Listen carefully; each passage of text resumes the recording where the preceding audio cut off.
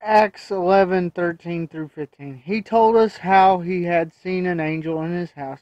Now this is talking about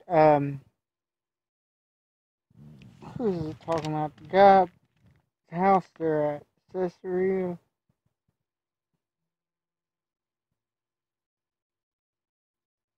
I'm pretty sure it tells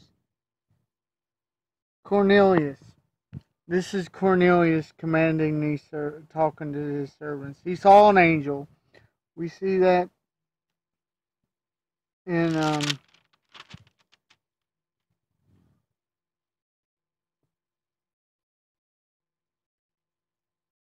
chapter 10.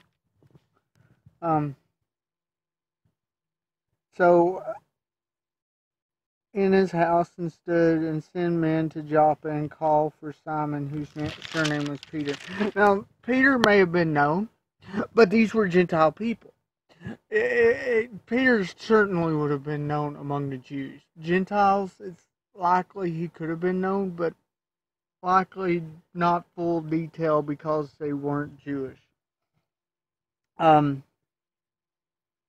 but regardless, Peter was a key figure in the church as he should have been. I believe all of them were, but we see Peter's in Scripture itself more dominant. He will speak words to you by which you and all your household will be saved.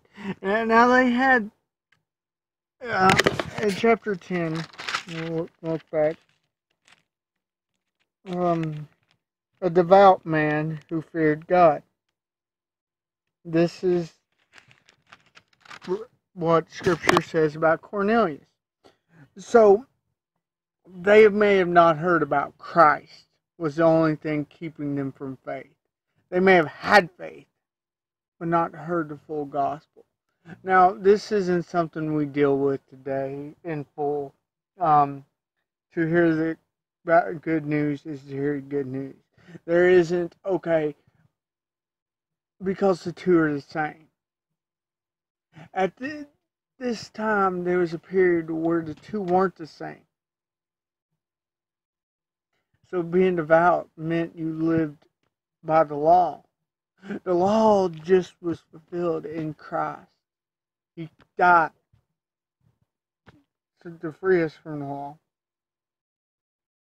So it's likely Cornelius, being of Italian descent, was still living by some form of Jewish law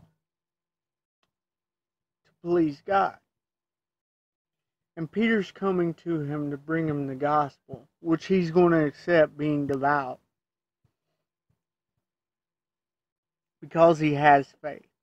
Now he's going to have saving, he's going to have the Holy Spirit. I believe his faith was enough to save him at this point because of this time frame. This isn't saying that, okay, you believe in God, you're saved. And no, it's saying that with Cornelius, he believed in God, hadn't yet heard about Christ, but because he's devout, when he heard, he'd accept.